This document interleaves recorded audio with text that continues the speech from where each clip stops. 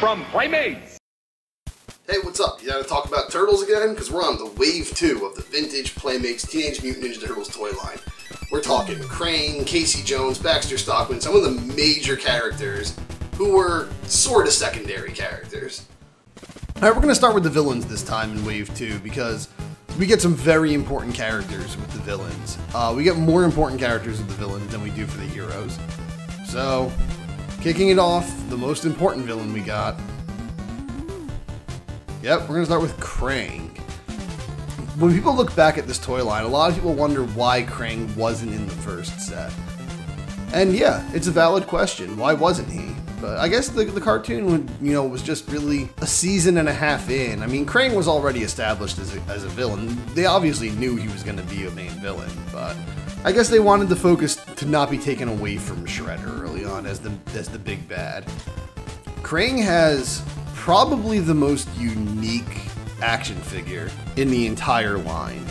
He's this weird little finger puppet. He's just a hollow ball with a hole on the bottom. You could stick your finger in and actually use him as a finger puppet. He has articulated tentacles, but that's it. He's just he's basically what you would usually get as a pack-in buddy accessory character for a bigger action figure. So how did they get away with selling this accessory character at full price? Well, for one, he's fully painted. Every vein on him is painted. His eyes are painted, his teeth.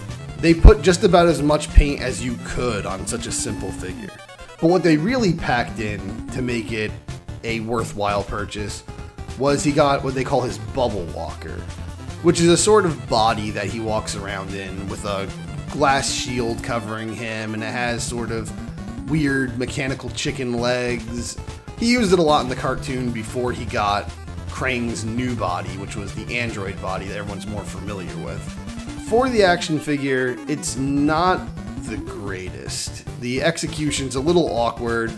Even though they put this hole on the bottom of Krang, they didn't make a peg on the seat that he can be fastened on, so he just kind of hovers on the seat there. Now with my version, I no longer have the clear bubble that goes over him and protects him, so he can fall off very easily. Actually, when I did re-buy this toy, it had the clear plastic bubble on it. It was a little yellowed. But when I first got these toys back in 2006, I was very shortly out of high school. I was very young. I was going through a really idiotic phase at that time where I just kind of treated everything like garbage, and it was I was too cool to care about anything. If you cared too much about something, you were a dork or something. So I was rough with them, and I didn't really care if they got damaged and stuff. So it broke at that time when I had it, and I've just never replaced it ever since then. But aside from that, the walker's kind of awkward because they have these arms that you stick on, and the arms have no articulation inside of them. They're just these stiff arms that are always jutting forward.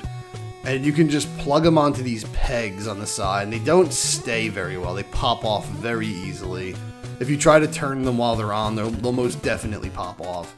And he has this really long gun that you have to put in one of the hands, and it just kind of weighs the figure forward, and it's a really awkward figure. You're supposed to plug this cord into the gun, and it doesn't really hold very well. As a kid, I lost every part of the Bubble Walker very early on.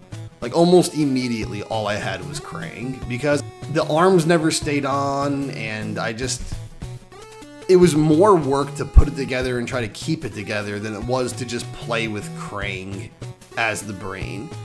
All I really wanted was the character. I didn't really care about all the weird chunky gray pieces of broken plastic he came with. So it's kind of an awkward figure, but I was the one who got Krang. I believe I got him for Christmas. I got him at some point. I don't remember exactly when I got him, but I do remember getting Krang myself. And I mentioned earlier how we would do this thing where we would, much later on, when we were getting out of Teenage Mutant Ninja Turtles, me and my brother would rip their heads off and legs off and call them oh, this is bowling ball Raph or something, and we'd throw them at a bunch of figures standing at the end of a hallway and try to knock them over. The term we made a bowling ball actually came from Krang, because he was the first one I did that to. I ripped his arms off and called him Bowling Ball Krang. And I would like chuck him down the hallway and try to knock other figures over with him. Later on, they added Krang's android body. You could get it. It was giant. I remember my brother got that. And I haven't been able to get that back. I had it as a kid, but I just haven't been able to get it back. It's really hard to find one today that actually has all the stickers intact and the accessories intact, and like it's not missing pieces or damaged in some way. I'd really like to get that back though, because that's really the best way to display Krang. And I know much later in the line they released an android body that was roughly the size of the other figures. I never had that. That was around a time where I wasn't really collecting turtles anymore. But the large android body is the way to go. I wish I had that. But yeah, Krang in general was not the greatest figure, but he was necessary, and it was good to get him. Next up we have Baxter Stockman. Baxter Stockman is a classic Ninja Turtles character. He goes as far back as, I believe, the second issue it was of the Mirage comics. I don't remember. It's been a while since I read them, but I believe it's the second one that opens up where he's showing off Mausers and April O'Neil is working with him. But thanks to the 1987 cartoon series, Baxter Stockman's character was taken further and mutated into a fly. He became one of the first supporting, recurring villains in the series that wasn't part of the main team. Baxter Stockman actually played a larger role as a human in the cartoon show. He was in almost all of Season 2. He's Shredder's main underling. He's very involved in the story. And for some reason I forgot about that as a kid. I always remembered it until I watched the show again when I got older, like in 2007 or so. I always remembered it where he was introduced in an episode at the beginning as a human, and by the end of the episode he became the Fly, and I was dead wrong about that. But anyway, we're not here to talk about the history of Baxter Stockman, we're here to talk about the action figure. This is another one of those figures I actually held on to for a very long time, like Rocksteady. Though I know early on, or not too early on, but by the end we didn't have the wings and the extra arms anymore. Baxter Stockman was clearly designed at a point where they didn't quite know how they wanted to do the mutant. He has like human hands that aren't colored like his body. And they don't really do that too much later on the line. The only other character I can think of who has that is Scumbug, who's a very similar character. I've even heard rumors that he was supposed to be a new Baxter Stockman figure at some point in production, but they just changed him into a whole new cockroach character. I don't even know if that's true. I heard that years ago. But anyway, Baxter Stockman is a pretty awesome figure. He's kind of weird looking. The little smile he has in the mouth is kind of awkward. Like, I don't really know what's going on in the mouth area. It doesn't look like a fly mouth, and the colors are just kind of weird. And they also kind of gave him hair that makes him look like IQ from the Burger King Kids Club. But you know, in general, he looks pretty cool. The ripped up lab coat is pretty awesome. His feet are just so monstrous and creepy looking. He has that really gross look. He's one of the first really gross Turtles toys, where that became very popular later in the line, where characters just look totally gross, and that was awesome. That's what we loved back then. But yeah, he was one of the first ones like that. I mean, he's clearly inspired by the film The Fly. I'd say the original and the remake in the 80s. The original in that his face is very similar to the face of the Fly in the original film with Vincent Price. But I think his body, the way they made all that kind of gross, fleshy, veiny kind of detail on his body is clearly inspired by the Cronenberg remake with Jeff Goldblum and Gina Davis in the 80s. He's an odd character in that he only comes with really one accessory. It has two pieces, but once you put it together, it just makes sort of this mechanical fly swatter device. And I always found it to be a missed opportunity that he didn't come with a little Mauser. Like, he's always been well known for the Mausers, even as far back as his first creation in the comics. He's always been associated with his creation, the Mausers. But for some reason, he didn't come with one. I think that's a real missed opportunity. That's like an obvious accessory to pack in with him. Later on, they made the Wacky Walking Mauser, which was like this giant Mauser that was kind of a wind-up toy that would walk. It was part of the Wacky Action Turtles set. But it was always weird, because that's not a normal Mauser. Normally the Mausers are tiny, you know, they're like up to the turtle's knees or so. So it was kind of weird to only get a giant Mauser in the original toy set and never get a normal-sized Mauser, especially not with Baxter Stockman. That would have been perfect. But yeah, he's a very cool figure, and definitely a very nostalgic figure. Not any like real specific memories pop into mind with him, but definitely one that, you know, I just saw a lot as a kid and ended up playing with a lot. Next up is the Rat King. The Rat King was a figure that's actually pretty cool looking, but as a kid I wasn't too interested in it. Me and my brother had a thing where like we said human characters were usually boring. For some reason as kids we only liked monsters and demons and mutants and stuff. There was always exceptions, like, you know, Casey Jones was cool and stuff, but for the most part we said that humans were lame, they were boring. And for some reason I just thought the Rat King was kind of like, what's cool about him? He's just like some weird, dirty guy. He's just a human. I don't know, I thought he was boring. But I didn't hate him, I just kind of like didn't really care about the figure. Because I mean, you had like all these other crazy figures in this set, and then you have just a guy in rags. So as a kid I didn't really like it that much. But looking back on it, it's actually a pretty awesome figure. I actually do like it a lot. The belt is a bit much. It's just like really bright orange and just really big and clumpy and covers the figure a lot. I think a belt is a nice touch, but I just think there's a bit too much going on. It's kind of funny that, you know, the guy who loves rats and like, you know, represents the rats of New York City would be wearing a roadkill cat as like sort of like a trophy or something, like, you know, like a victory flag. But the belt could probably be toned down a lot. My copy of this figure, as you can see, also is damaged because there was a point in 2006 when I was first getting these back. I was going through a dumb phase, you know, me and my brother were just goofing off a lot and stuff, and there was one night where he just kind of started trying to turn everything that's supposed to be black on the figures black and everything that was supposed to be white on the figures white. But he didn't use paint, he used whiteout and black Sharpie. And so that black Sharpie got all over all the figures for years when they were in the drawer they were in. They all got smeared with black. And the whiteout just looks horrible. It actually really did like ruin the value of a lot of these figures. So now some of these mice are not supposed to be white on him. But yeah, as a kid, Rat King was cool, but again, he was my brother's figure. Most of them early on were.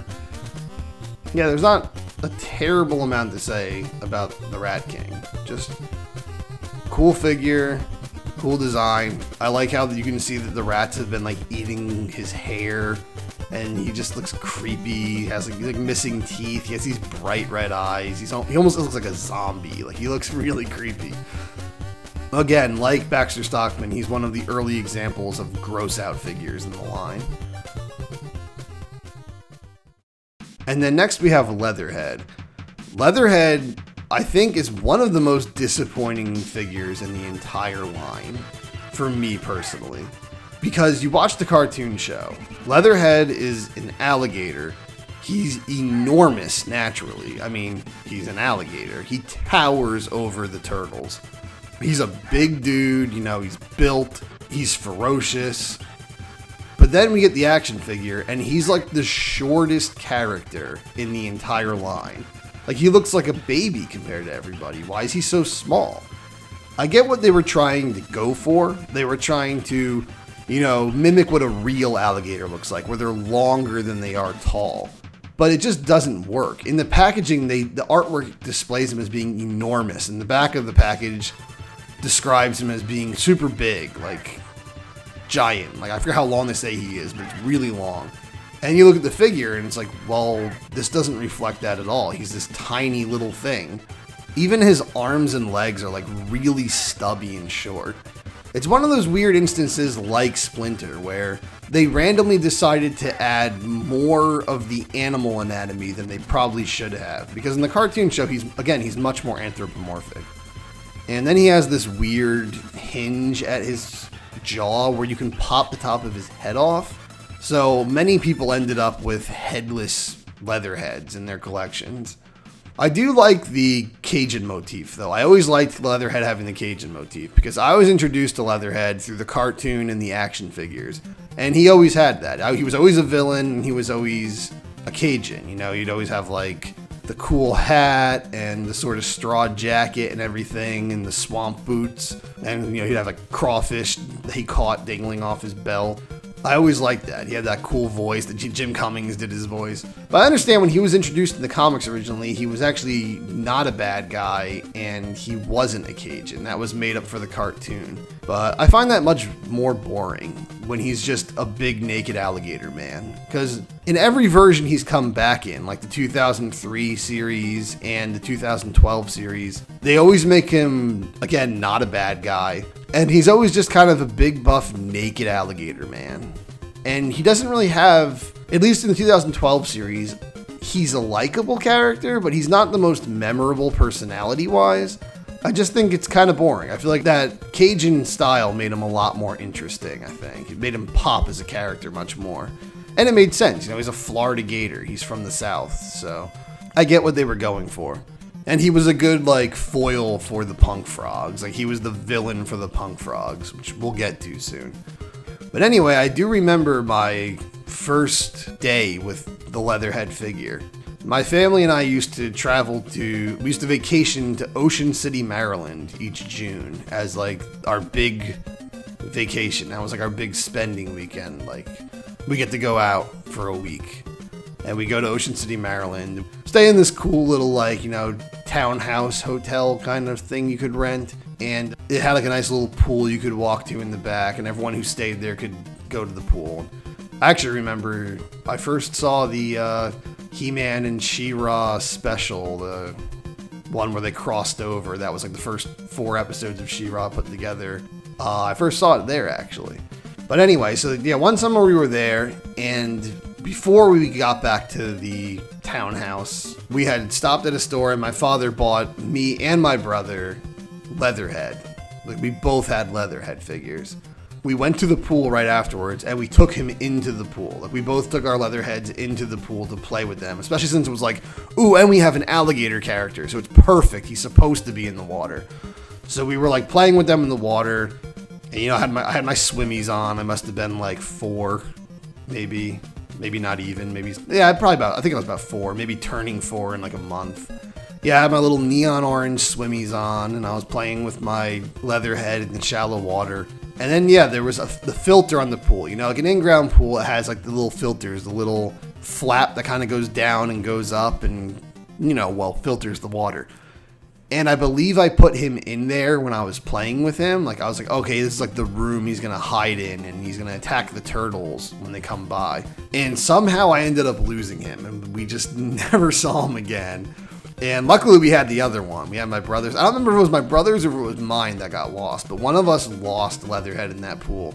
And it just became this kind of like legend for us for years to come. It was like, I wonder what happened to that Leatherhead. I wonder if some kid ended up getting him, or we'd even like sometimes wonder, like, I wonder if he's still in that pool. I wonder if he's lost all his color. I didn't get that he was cast in like green plastic back then. I thought like, oh, he must have got so corroded that he's just back to like the white plastic base. I didn't get that like not everything was made out of a white plastic. I didn't know how any of it worked back then.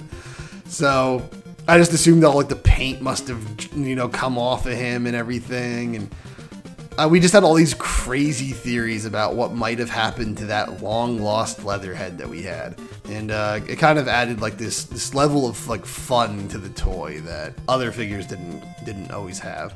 But also, both of those, I think we lost all of their accessories in the first day. Like, that happened a lot back then. We'd have, like, the accessories, like the weapons and the belts and stuff. We'd have them for, like, maybe an hour or a day or a week. And then at some point, we'd just leave them on the carpet, and they'd probably just get thrown out by my mom when she finds them or something. But, yeah, I'm not huge on the Leatherhead figure. It's pretty disappointing, especially when you see him in the cartoon. But I do have some interesting memories of the Leatherhead figure. Another one of the awesome figures in the second wave of Turtles was Metalhead. To be honest, I'm not usually a huge fan of properties having the negative version of the main character. Like, oh, you know, here's the Robo version of the main character, or here's the dark version, shadow version of the main character. Like, I usually find that pretty lame. Even when they work to make a story that's actually acceptable and try to give individuality and depth to the character, if anything, that even makes it worse, because it's like, well, then why do they have to just be a recycled concept physically? But every now and then there's a cool one. Sometimes they pull it off with the Robo stuff, like Metal Sonic is awesome, and Metalhead is awesome. Metalhead is interesting because he's not directly a robot version of any of the one Turtles. He's just a generalization. He's just a robotic Ninja Turtle. He uses totally different weapons from the Turtles. He uses, like, he shoots his arms off and uses all kinds of built-in gadgets, you know, like helicopter blades and, you know, the kind of stuff, I don't know, Inspector Gadget used, basically. But his design is just really cool and creative. He has this very angular, sort of sharp design. He has all this intricate little circuitry on him and little boards, and it's just really cool. He has this cool effect too. This weird thing where you look in the back, it looks like he has like a brain that you can see in, which I always found kind of odd. Why the hell would he have a brain? He's a robot. But they needed to make some sort of translucent red material in the middle of his head. They needed something on the back that was large and open so that if you put him in front of a light bulb, say there's like a light source somewhere, and you put this figure's back to it, it will look like the eyes are glowing up on the front. And that's a very cool effect. It gives him like a Terminator kind of look. Alright, gotta pause things for a second, just to let you know, I never knew what vac metal was when I was a kid. I just called it shiny, cool, metal-looking effect on toys. I learned what it was in very recent years, and apparently I didn't fully learn what it was because I thought it was back metal with a B, but it's actually vac metal with a V, like Mr. Vink with a va. So, I recorded this before I knew that, so just to let you know, in this video, I'm gonna keep saying back metal like an idiot. And now that I know that it's a vac and not back, that actually makes a lot more sense because back metal made no sense whatsoever. So, excuse me. But the thing I found coolest about Metalhead was the back metal on him. Now, back metal is, for people who don't know, the term used to describe this high gloss sort of finish they add to action figures sometimes. This very metallic look where it's extremely shiny. It's usually done with gold and silver. It's just like, you know, shiny all over. It's insane shine.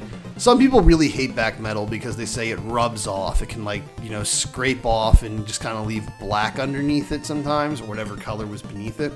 But I personally loved back metal as a kid. I couldn't stop looking at it. I would just move the figure around and just look at all the different shines that would dance all around the figure when you did that. It was just so appealing. Like, you felt like a bird seeing a shiny object. You just couldn't stop looking at it and in awe.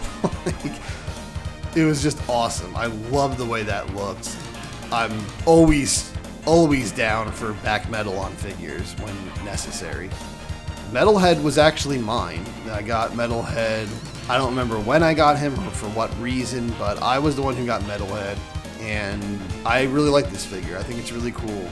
He's not the most interesting character because he's not much of a character. In fact, he's not even a he, it's just an it, it's just a machine. And in the cartoon, he was designed to be a villain to stop the Turtles, but then Donatello, like, reprogrammed him and repurposed him into, like, a maid bot, like basically Rosie from the Jetsons, just clean the sewer layer. Which isn't a bad idea. I mean, you live in a sewer, you gotta keep that place clean. No one was cleaning before, so I guess that's useful.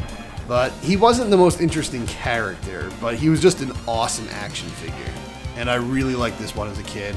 Over time, I actually completely forgot he had another action feature outside of the glowing eyes, where you were actually intended to pop off his hand and put some of the accessories in his wrist, so he could have like a weapon for a hand. And I always forgot that. I always thought that every copy of Metalhead that I have is like, oh man, the hand is busted, it's broken. Not remembering that, oh, that was actually intended. You were supposed to take the hand off.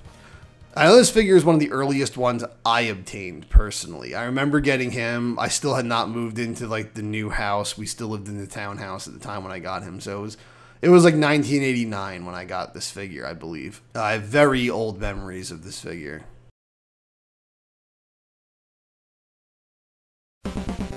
Probably the last of the villains that we actually got from this set. I believe, I could be wrong, but I believe the last villain that we obtained was General Traag, and my brother got him for his birthday one year. Early on, it was still like probably 89 or 90 that we got him. But General Traag was a cool figure, he's a menacing figure, and I do remember liking him a lot as a kid. I liked that he was like covered in animals. There was like these mean looking lizards all over him, and scorpions and spiders, and it was just really cool to look at all the detail they crafted into this figure. This was one of the first cases where like they really showed off just how cool they could make the sculpts. You know, you have all these sort of craters on him with, you know, some lava coming out of it, and some magma coming out of him, and just all these jagged piles of spikes on him and rock. Again, he just has all these like creatures that go bump in the night crawling around on him and stuff. He has cobwebs built on his body. It's just a very cool figure. It really shows you what they could do. And later on, they would get even crazier with that. And I do remember liking this figure quite a bit. The thing that was always weird about General Traag, though, is at least in the years that I watched the cartoon, which is basically from the first season all the way to like 1993, I believe is when I watched the cartoon, I don't recall General Traag ever really serving much of a purpose. He was always regarded like he was an important villain, like he was a main character. Like, you know, oh, he's the #1 guy under Krang when it comes to the Dimension X army. You know, he's the leader of the Rock Soldiers. But he really never did anything. He would kind of just appear on screen and talk to Krang every now and then and give him updates or take orders from him. He was never really much of a character. And I'm pretty sure that the toy package just explained him as being a dumb brute. Like, just talked about how stupid he was, how he was a brainless idiot. Then there was also Lieutenant Granitor in the show, who, even though he was in the cartoon pretty much just as much as General Traag, or close to as much as General Traag, and even appeared as a boss in one of the video games that General Traag did, you know, the original arcade game on NES, they never made a figure for Lieutenant Granitor, which was kind of weird. It would have been cool to have Granitor and Traag. Traag also looked drastically different from the cartoon in the toy. But to be honest, I kind of like the toy design more. It has more variety, it has more personality. The cartoon one, he's kind of just like this all reddish kind of rock, and his face doesn't really express any kind of emotion. Whereas the toy, he looks really angry. He looks like an angry drill sergeant. So I like the action figure better, honestly. And I like the different colored stone that's all over him. He has like the gray granite, and then he has like the brown muddy kind of rock, and it looks really cool, the variety of colors. Now for the heroes in set 2. We're going to start with Casey Jones because, you know, he's one of the main characters in Teenage Mutant Ninja Turtles. After the Turtles, April O'Neil, Splinter, and Shredder, I'd say in the grand scheme of the entire franchise, Casey Jones is probably the most important next character. Even more so than Baxter Stockman, I'd say. It is odd that in the 1987 cartoon, which had sort of a shared universe with the toy line. Not really, but, you know, they were promoting each other, and that whole era, of Turtles, pre-1990 movie and post-Mirage comic debut. It is kind of weird that Casey Jones was portrayed as a much more minor character and as just this really, like, insane dude. He was just this maniac brute. He never took his mask off ever. There was even an episode where he goes undercover for the Turtles because he's one of the only humans they know. So he goes undercover in some building as a worker, but he's like wearing the hockey mask the whole time he's working there. And he's just crazy. Like, he can't even be reasoned with. He's just this madman vigilante who's just always accusing everyone of being criminal scum and just wants to lay a beating on everybody who does anything remotely wrong. He's just a maniac in the cartoon show. And that's sort of the look they went with for the toy. The toy is definitely color scheme wise and mostly outfit wise based on the cartoon show version of him, pretty much to a T. But sort of the build and the way they did his hair is definitely in line with the original comic. The way they have the weird blue highlight on the black hair. Because, you know, a lot of times in comics, like in the, you know, superhero suits like Batman and Catwoman and stuff, they'll highlight the black suits with blue. It just looks nice. Blue's sort of a neutral color, and, you know, it's a nice way of avoiding always using, you know, gray as a highlight on black. So it was kind of cool that they gave him this comic booky sort of shading effect in his hair. Even though as a kid it kind of confused me. I also didn't notice as a kid that the red was straps holding his mask on. I just thought he had all kinds of crazy hair colors. Like he was like Rufio or something. Like he just has all this weird hair dye in his spiky hair. But I got this guy for my birthday one year, I believe. I got him, and I believe I also got Slash the same day. He was one of the later figures I got for the second wave, even though he's probably the first one a lot of people got. I like this figure. I thought he was cool as a kid. You know, the fact that he wore the hockey mask all the time kind of made him seem a little less human. As I said, for some reason my brother and I had this thing where we didn't like human characters usually. We said they looked like dorky. I don't know. But the fact that he always wore the hockey mask kind of made him cooler than most other human characters, so it kind of gave him a pass. But even then, I didn't like him quite as much as, you know, a lot of the other characters, a lot of the mutant characters and stuff. I do think the figure is a little awkwardly designed, and when you put the duffel bag on him to carry his weapons, because, you know, he comes with all kinds of weapons. I love the color. The color is very nostalgic for me. It really takes me back to, you know, when I first moved into my new house, that birthday when I got this guy. But when you put all the weapons in the duffel bag and put it around his shoulder on his back, it's pretty much impossible to make him stand. You have to have him like bending over like he's an old man. It's really a design flaw. It really stinks. He's a little too lightweight and skinny and stickly. Even though, I mean, look at him, he's ripped, but as far as action figures go, he's very skinny, and that duffel bag actually weighs quite a lot, and it just doesn't really work. So that is a problem with the figure. Also, you can see mine, the wrist is popping off on one arm. It hasn't come out, but it's just like messed up. But yeah, Casey Jones is cool. He's definitely an awesome character, but the figure is cool, but it's not one of the best of this wave. Still a good one though. Ace Duck is one of the cases early on, one of the first cases we got of a character who appears in the toy line, but isn't really in the cartoon. Sure, he does appear for a brief second in one episode, but he's a character in a TV show that the Turtles are watching. So he's a fictional character within the show. He's not even meant to be a mutant. He's like an animal mascot character. But in the toy line, you're like, screw it. He's a mutant and he's an ally of the Turtles. Why not? And he's a cool figure. He's one of the rare figures in the line that has these ball joints for his arms. And they have these metal ball bearings in them. I think the only other figure that had that may have been Tattoo. I can't think exactly at the moment. There might have been one or two others, but I think it was just Tattoo and Ace Duck. Ace Duck is also different because early on in the line, there was a lot more figures that had different body builds, as I was saying before. Where later in the line, most characters had a generally human build and were very beefed up and all kind of had like a wrestler body. In the early waves, they tried a lot of different builds for characters, and honestly, most of the characters were not ultra beefed up. That became more common later on, and Ace Duck was not really beefed up at all. He was actually rather skinny.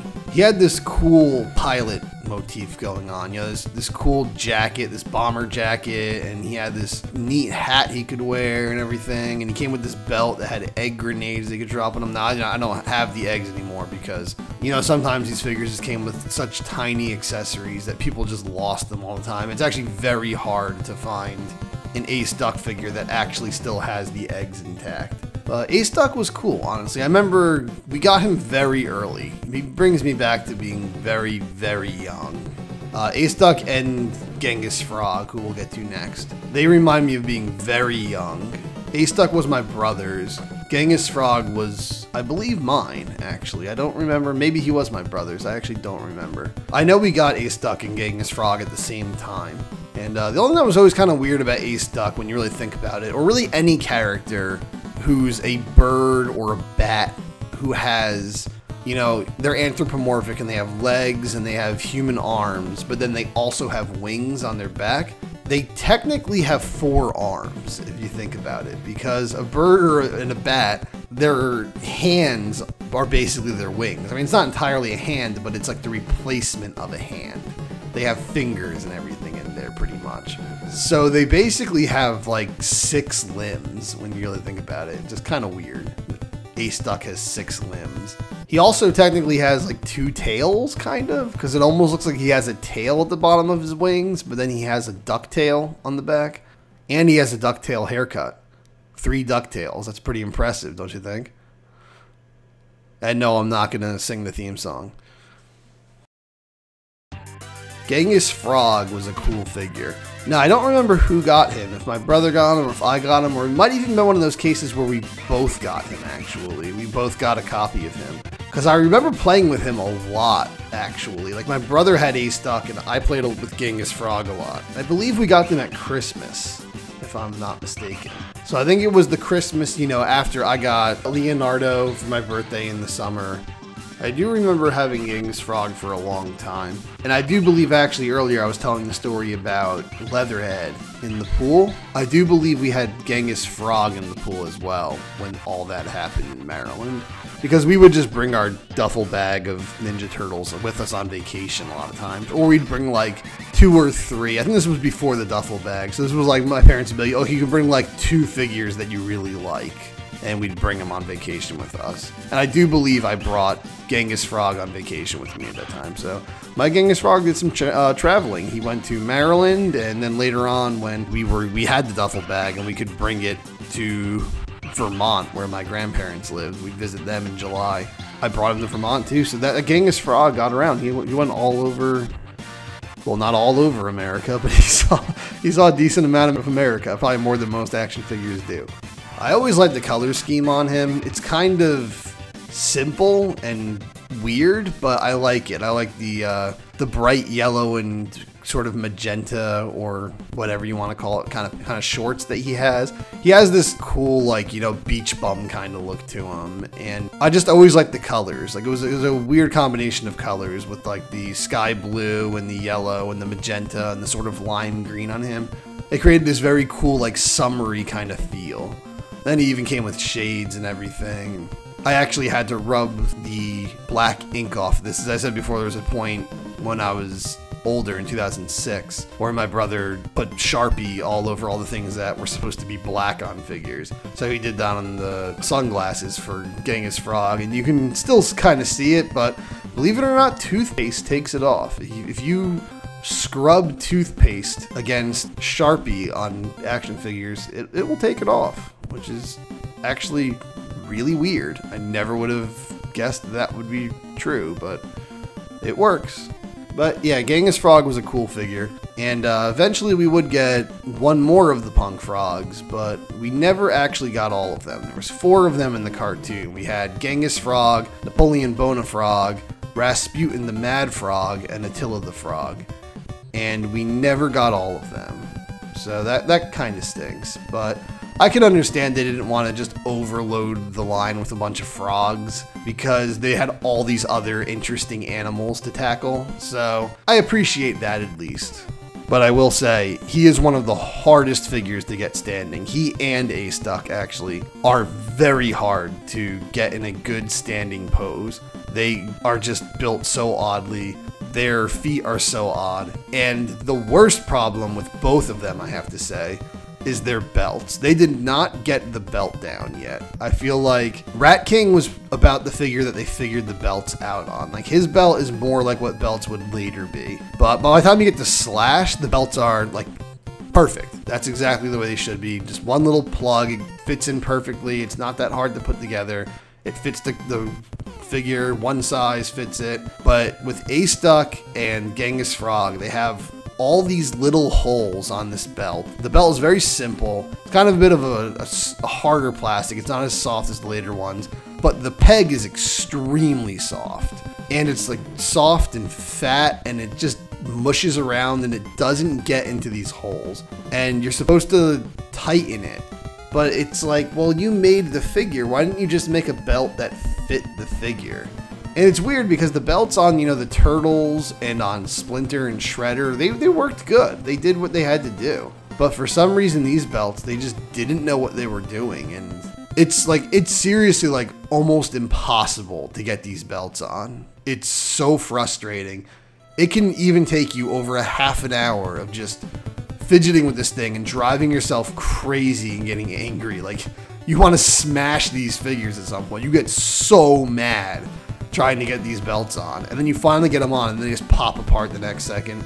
And they don't even look good because they made them too big for the figure. So they just have like all this extra belt sort of hanging out of it. So it's really stupid. I know there was a limited release of Genghis Frog, which is much rarer. If you get him sealed, it's a big deal now, where he has a belt colored like Ace Ducks, where it's sort of that greenish gold color. But I've always had the black belt ones, I believe. But yeah, those belts are such a problem. The only thing I can assume is that they tried to design a belt that you could like swap. You could put it on other characters. So characters with bigger waists, you'd be able to put that belt on. But I think later on in the line, it was smarter just to design the accessories for the toy they come with and not worry as much about mixing and matching stuff and customization. Because while that stuff is cool and it is fun, at the end of the day, you would like the accessories to work properly with the figure they came with. That's more important than it working with the Turtles, say. So, all in all, Genghis Frog, Ace Duck, cool figures, but pretty flawed. And last but certainly not least, from the second wave of figures, well, original figures. We'll get to the variants another time of, you know, the Turtles and returning characters. But as far as new characters go, last but certainly not least, the second set is Usagi Yojimbo. Well, technically his name is Miyamoto Usagi, a joke off of Miyamoto Musashi. He's from a different comic book series, not connected to Ninja Turtles actually. However, he has cameoed in the Turtles in almost every iteration they've ever had, to the point where he's practically become an honorary Ninja Turtle character. But it was years before I knew he was not connected to Turtles. I always thought he was just an original Ninja Turtle character as a child. They did definitely beef him up, make him look more aggressive and more human in the action figure. I find it weird that he doesn't even have a bunny tail. He doesn't have a cotton tail or anything on the back. He just has like a human butt. For a rabbit, he's a pretty badass figure. He has this really menacing, teeth-clenched face. Like, he just looks like he's out to kick some butt. He's a samurai rabbit who is actually not a mutant technically. He comes from a world where everybody's an anthropomorphic animal. I mean, his comic series, Usagi Yojimbo, which is the name of the comic. So in the Turtles, it's always some sort of dimensional portal, usually caused by some invention of Donatello's or whatnot, that opens a gateway and allows Usagi to come into our world. Usagi seems to be one of the most popular characters among TMNT fans, I've noticed. Anytime they start bringing back old characters, instantly everyone asks, what about Usagi? Or as I called him as a little kid, Usagi. I didn't know how to pronounce it. I could still be pronouncing it wrong for all I know. I don't speak Japanese, but I'm doing my best. But yeah, everyone always seemed to really like Usagi. And I do like him. I think he's very cool. He's a very classic character. I've never really dived into his actual comic series and checked out like what that's all about. But as far as his appearances in Ninja Turtles, he's always been cool. But I do have to say, I don't quite like him as much as everyone else does. He's still one of the more pretty cool characters compared to some of the other crazy cool characters that are in Teenage Mutant Ninja Turtles.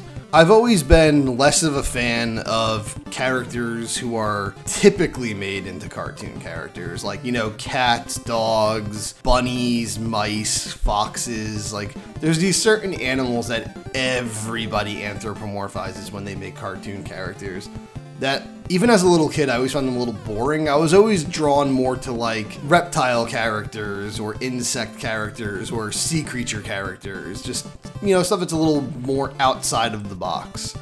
Not even necessarily trying to be a hipster or anything, I just found those animals cooler. While I love dogs in real life, I find dog cartoon characters usually to be pretty boring. Obviously there's exceptions, but anyway, we're getting off topic. Usagi Yojimbo was actually my figure as a kid, not my brother's, and I remember really liking his color scheme as a kid, especially like the purple pants. For some reason I thought his purple pants looked really cool with the blue. And Usagi, interestingly enough, is the first toy in the TMNT line that I intentionally broke and had to have replaced. Very early on, shortly after I got him, this was when I was really little, I must have been about 3 years old, my mom would like read us all a story from some book of fairy tales she had, you know, just generic fairy tales, like I'm sure it had like Rapunzel and Rumpelstiltskins and all that kind of stuff in it. And she would read us one and then we'd go to bed. And during the story time, I was like playing with Usagi, and for whatever reason, I think my mom had to like leave the room for something, and my dad came in to watch us. And me and my brother were playing with him, and we were just suddenly got one of those reckless streaks where we're like it was funny, it was exciting, because we're gonna start trying to break his ears off. Saying we don't want them to break, but like clearly we do. We're like laughing and seeing how much we can beat up the figure before his ears break off. And at some point his ears just snapped, and we had this bald Usagi where he looked like a chipmunk all of a sudden. Then we were upset. We were still laughing, but we were like, oh no, man, we ruined it. So I don't remember how long it took, but eventually we got another one. And I believe that one's ears actually broke off also, because there was a point where we were playing, this was years later, so we were playing with all of them in like a red wagon, like one of those old radio flyer wagons. And we were like pretending it was a room, like it was like a place, and all the turtles were inside there. And we had like all these toy animals, and we'd line them all up. I don't know, we were weird kids, so I don't really know. Like this is gonna sound weird, but we had all these toy animals, and we had this cow, and we put the cow in there, and we grabbed Usagi, and we just started slamming him against the wagon next to the cow, going, look at the cow, look at the cow! And we were purposely holding him by the body and smashing his ears against the wagon. And I do think eventually the ears broke off. But the really weird thing, honestly, is that his ears were very brittle back then, from what I remember. They broke off very easily. But when I got older, like in 2006, as I've said, I went through a really stupid phase in 2006, like destructive phase. And one time I kind of acted the way I did when I was a little kid, like, oh, it'd be funny if I tried to break his ears off. And I'm so glad I didn't, because it's like, dude, grow the hell up. What are you doing? This thing's out of production for 20 years. Like, treat it with care, you dumbass. But I was like trying to, but I, for the life of me, could not. It was so flexible and so strong, the plastic. I couldn't do anything to it. It was so strong.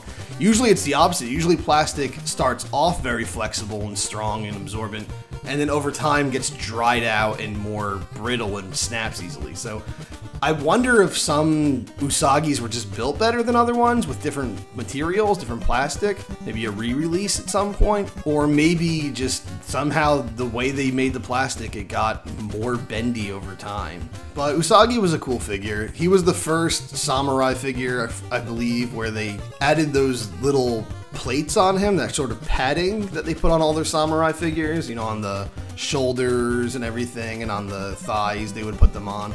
And many people would lose these because they could pop off very easily, and then you'd just have an Usagi who had holes in him. And so there was a lot of ways Usagi could get wrecked, but he was a cool toy. He came with more like standard accessories. They were similar to the ones that the Turtles and Shredder came with, same color. It seemed like that was a thing at first. They wanted all ninja and samurai characters to come with those brown wooden accessories.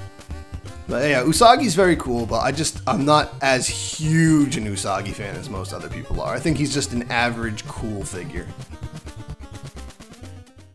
So I love this wave. It's very important to me personally. This was one of the main things that made me so into Turtles as a kid. These are all classic characters. Every Turtle fan loves these characters. But in hindsight, while it's still an amazing wave of figures, I think the figures would get a little bit better just after this wave. So this one seems a little lacking. Some of the figures are a little mediocre. and the sculpts just were getting there, but they weren't quite as awesome as they'd get. But it's still an awesome wave, so let's rank these guys and see which one's the best and which one's the worst. It's really hard to decide with this wave, honestly, because I don't really hate any of the figures, well, other than probably one of them. But I don't, like, love any of the figures. I do love them all. Like I said, they're extremely nostalgic for me, but none of them are, like, my top favorite figures in the wave. So I'd say maybe at number 1, just because all the awesome sculpted detail in him, General Traag. He just has a lot of cool detail. I really like the sculpt. Number 2, probably just because of back metal, and all because of the cool action features built into the toy, I'd say Metalhead. He's a pretty awesome figure. Number 3 is a really hard choice. It's either between Rat King or Baxter Stockman. I'd say Rat King's figure is just a little bit cooler, so let's give Rat King the number 3 spot, and Baxter Stockman can have number 4. Then it gets really hard to decide, because we have 3 characters who are very cool, all around the same quality, I believe. I think I like all the figures almost just as much. We're talking A-Stuck, Usagi Yojimbo, and Genghis Frog. But if I had to choose a favorite between the 3 of them, this could change at any time you ask me, but right now I feel like Genghis Frog, number 5. I really can't tell between Usagi and A-Stuck. They're both really cool figures. I think I'm just going to go Usagi Yojimbo in this case because A-Stuck's accessories are really kind of a nightmare. So Usagi number 6, A-Stuck number 7. Then I'd say number 8 would go to Casey Jones. Cool figure, but I think it could have just been a little bit cooler. Then I'd say number 9 goes to Krang. There's really not many ways they could have made this a cooler figure. It's a good effort, I like it, but it leaves a little to be desired. And then number 10 is Leatherhead. That's just such a disappointing figure. I still don't know what they were thinking, so yeah, sorry, you're at the very bottom, Leatherhead. So yeah, that's the whole wave of 1989 figures, the second wave of Teenage Mutant Ninja Turtles. Next time, we're going to talk about my favorite wave in the entire line, the third wave that came out in 1990. So many of my favorite figures, just the largest set by far, and I feel the one that just best defines what I think of when I think of the vintage toy line for Teenage Mutant Ninja Turtles. See you next time, guys.